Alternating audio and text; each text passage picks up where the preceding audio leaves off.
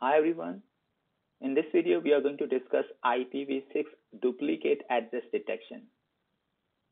So in one of our videos, we have discussed that the host machines can be configured with IPv6 address using one of the following methods.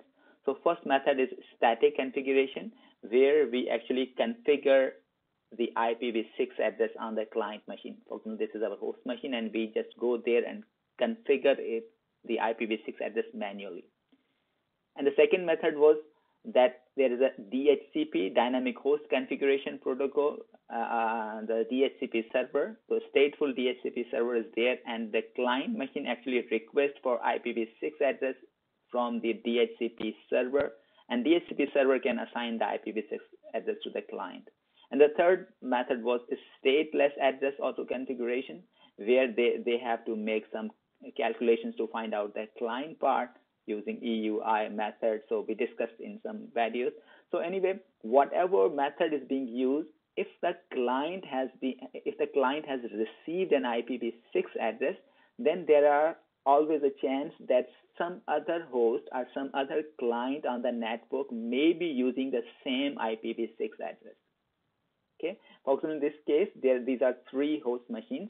If we assign any IPv6 address, for example, to this host, I'm going to assign any 2001, and they can : and then : any. So any IPv6 address I assign to this host machine, instantly or at that moment, this may happen that maybe this host machine is also using the same IPv6 address. Or sometimes we can also do this deliberately. For example, I know that some of my friend is using that particular IPv6 address, and I just go and use the exactly same IPv6 address. Just want to check that what will happen in that case. So in any case, if there is a duplication on that network, then there should be some mechanism or some method to find out that. And to solve that problem, we have this duplicate address detection. So duplicate address detection provides a mechanism to make sure that no one else is using the same address. So before using that particular IPv6 address, which has been assigned to this host machine, this host machine must make sure that no one else on the network is using exactly same IPv6 address. And for checking this duplication, duplicate address detection is a function which is used to detect that, and duplicate address detection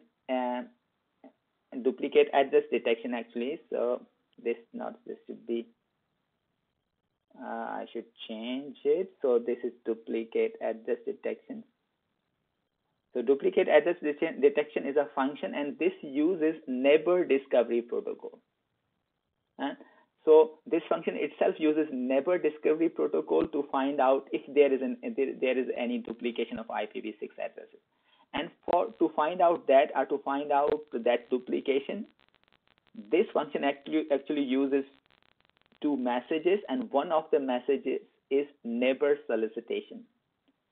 So this neighbor solicitation message is a part of neighbor discovery protocol, and during this message, this client machine or this host machine which has just received the IPv6 address, this will announce, or this will ask the remaining host machines on the network that is there someone else who is using the exactly same IPv6 address which I have been assigned.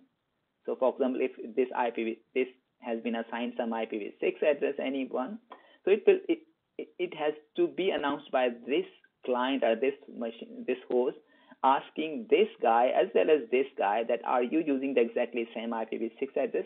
So by using this neighbor solicitation message or this NS message, which is part of NDP, it asks everybody, and then when the remaining host machines on the net, when they receive this neighbor solicitation message, now this is their responsibility to respond back.